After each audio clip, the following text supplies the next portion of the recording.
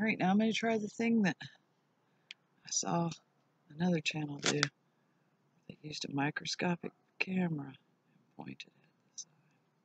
Really hope I don't break my microscope. That's the sun. I'm pointing at the sun. And I'm as zoomed out as I can get. That's pretty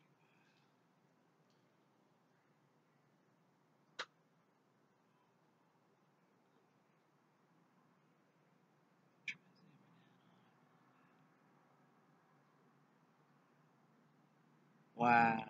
That's awesome.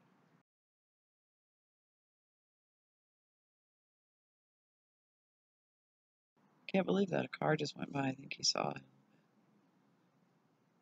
Wow. That's like halfway between 400 and 1,000.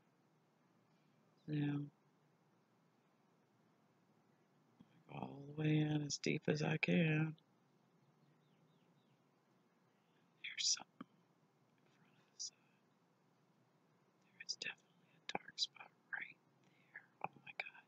Hey, I wonder if I look at the solar storms right now, if there's a solar storm in that place. Or if that's something moving past the sun, like one of the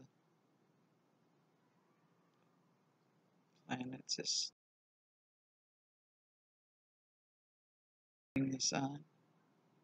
Try to keep it in frame and zoom out a little.